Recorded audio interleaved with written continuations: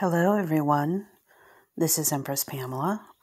Welcome to this edition of Healing Through Writing. This is episode 2.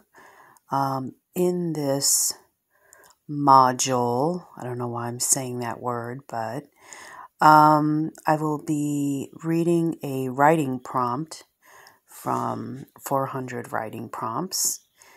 I'll read it a couple of times. You can jot it down in your own personal journal. And then I'm going to share with you my response to the writing prompt when I wrote it. This is an exercise in exploring your creativity, your imagination, and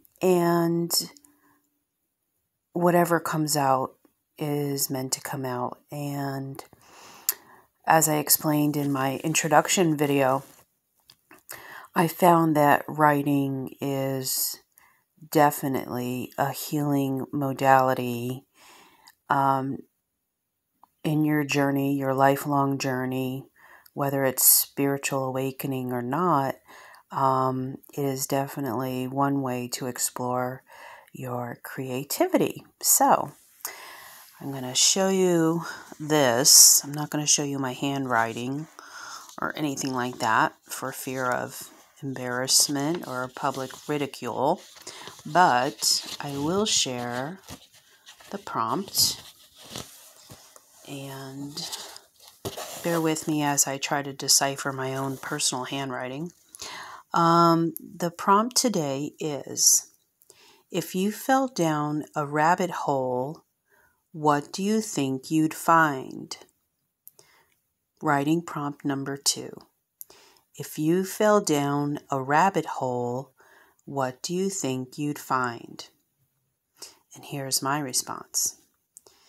It had been years since I explored the boundaries of our acreage. I was reaching the pinnacle of the furthest point of our yard, facing west, and lost my footing. Before I knew it, I plummeted 9 feet down a rabbit hole. The whole surface was adorned in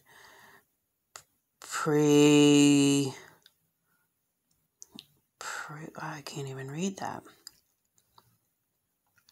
Preserved with the colors of my favorite calcite crystals. The red calcite protected me.